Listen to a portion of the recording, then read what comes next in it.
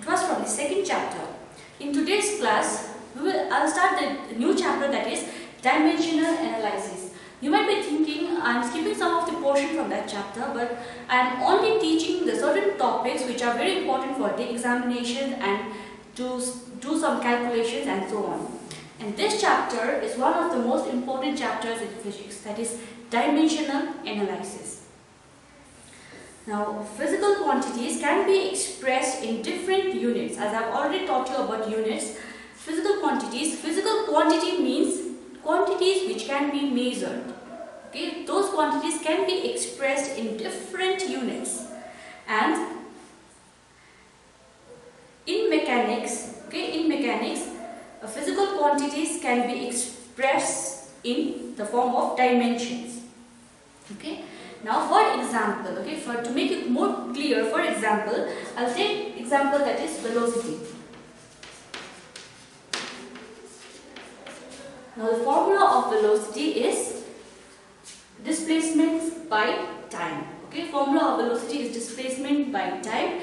The unit for velocity, SI unit, is meter per second. This is one unit. Another unit is kilometer per hour, or you can also write kilometer per second. Every unit is correct. This is the SI unit. Now, over here, what is the unit of velocity? Unit of velocity is equals to unit of, this m is meter, that is the unit of length. Unit of length divided by second is the unit of time. This is unit of time. So unit of length is actually derived from unit of length. Unit of velocity is actually derived from unit of length and unit of time. Now, unit of length, suppose I write it in this way. Okay? Unit of length has got power 1. Okay? This L has got power 1. This is unit of length. Time, unit of time, what is the power? It's also 1. Okay, the power is also 1, but when we take this in the numerator, this 1 becomes minus 1. So, time becomes minus 1. Anything when we take it from denominator to the numerator, we write minus. Always remember that we write minus. So now this is the unit. And one more thing over here we have to add, I'll tell you later on. Now the power of the dimension of velocity is L to the power length to the power 1, time to the power minus 1. And mass. What is the mass over here? Mass factor is not at all mentioned. For velocity we don't need the mass factor, but still we are writing m to the power 0. That means mass factor is not at all present. So this we cover it in this kind of brackets, and this becomes the dimensional formula for velocity. Okay, we'll do some more dimensional formula to make it more clear, but this is for the velocity. We write in the form m, l and t. M for mass, L for length, T for time. This is how we write dimensional formula. Now the importance of dimensional formula and dimensional analysis, we'll also study about that. First of all, we'll learn how to write or change formula into dimensional formula. Now this is usually done in mechanics. The definition of dimension formula will be, the powers of this thing. Okay, power is 1, power is minus 1. The powers to this physical quantity is actually the dimension. Over here for velocity, we need only one dimension of length and one dimension of time. But for different formulas, we need different dimensions. Now, to express that dimension, we will represent, okay, remember this, we will represent mass by capital M, length by capital L, time by capital T. Okay, now definition for dimensional formula, I'll just read it out. You can note it down, or it's also there in the book. You can note it down from the book also. The dimension of a physical quantity are the powers to which the fundamental units are raised in order to obtain the derived unit of the quantity. So as I have told you, the dimension of physical quantity means the power of length, mass and time. So from there we understand that what is the actual dimension of that particular formula. Now first of all we will find for area. To find the dimensional formula, one of the most important thing to find to know the dimensional formula, and from here what we can do is we can actually check the equation if it is formulas, if it is true or the formula is wrong or right. Okay, to check the formula also, the most important thing is to check the dimension. From the dimension we can actually know the formula if it is right or wrong. So first of all, for length. Now what is the formula of for area? For area, this is the simplest formula of all. Area is length into breadth. So to find the dimensional formula, we should actually know the actual formula for that. Area is length into breadth. Now length will be denoted by capital L power 1, or instead of 1 you can write nothing. It also means it is 1.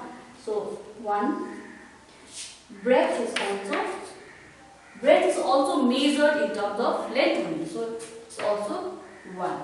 So L to the power 2. Okay, L to the power 1 plus 1 is 2. What is the time factor over here? Time is not there. So time factor is not included in area. So it will be 0. Mass factor is also not there. So mass over here will be 0. This is the dimensional formula for area. Similarly, volume also we can do directly. Volume will be, okay, if it is volume, just note it down in your notebooks, it will be easier for you all. Now for volume is length into breadth into height.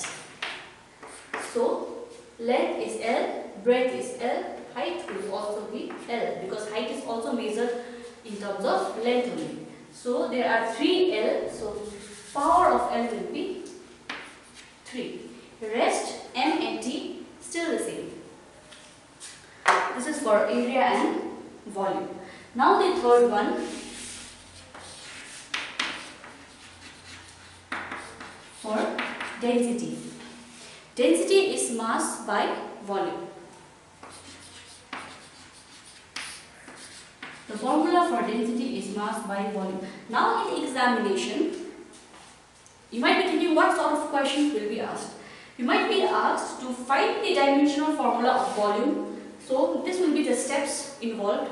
Find the dimensional formula of density, that we will do right now. There will be to prove if the formula is right or wrong, that will also be there.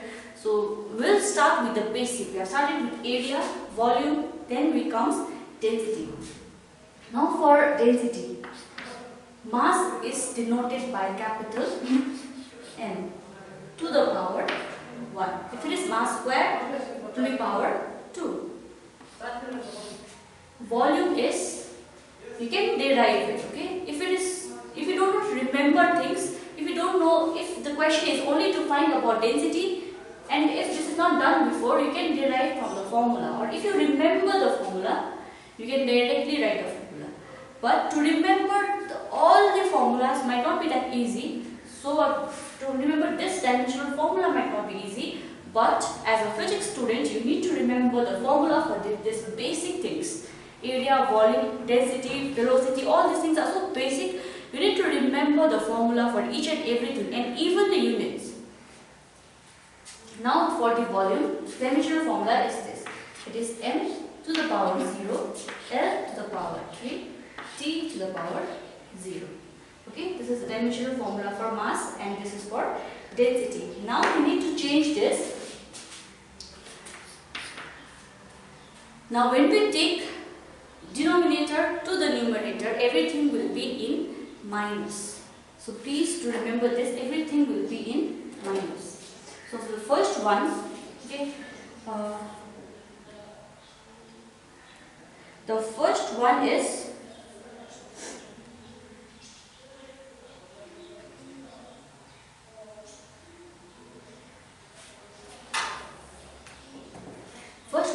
mass. So mass is 1, 0. If we take this up, it will be 1 minus 0. Just a mental calculation, or I'll do it in the easier way. Already m is 1. So if we take this 0 up there, no need to write m0 again. Okay, directly write m minus 0. L, if we take 3 up, it will be minus 3. T is 0. If you take up, it's still 0. Minus 0 is that kind of number is not there, so you can write 0. If 0 will not be minus 0, it is already 0. Now this m is 1. 1 minus 0 is 1. L is minus 3. T is 0. So this is the dimensional formula for density. Okay. Now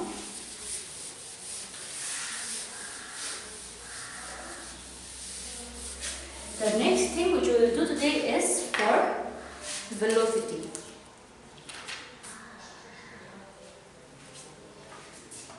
Fourth one is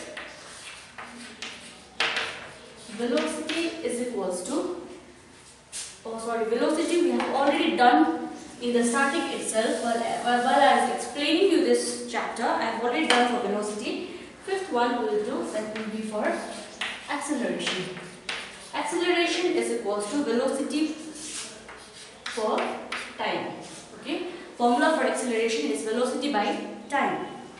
So velocity, the dimension of velocity which we have already done is m0 L1 t minus 1. This was for velocity. Time is again over here, time is 1. So this becomes m is 0, L is 1, t 1 minus 1. If this 1 goes up here, it will be minus 1 minus 1. So this becomes m0 L1 t minus 1 will be minus 2. So this is the dimensional formula for acceleration. Okay, I will do a few more, that is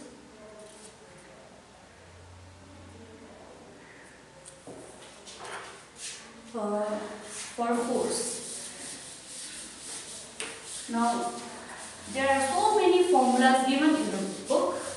The dimensional formula are so many, you can try it out by yourself. If you have any doubt, if you cannot solve it, please ask me, okay? If you want to ask me the problems you have, I won't be able to understand what you are finding difficulty. Now the sixth one is force. The formula for force is mass into acceleration. Force is mass into acceleration. So mass will be m to the power 1. Acceleration is this. We have done over here. So this m 1 plus 0 1 L still 1 t minus 2. This is for force. Now till here I have done, this is the sixth formula. You can try, there are many formulas given in the book, and please do remember all the basic formulas.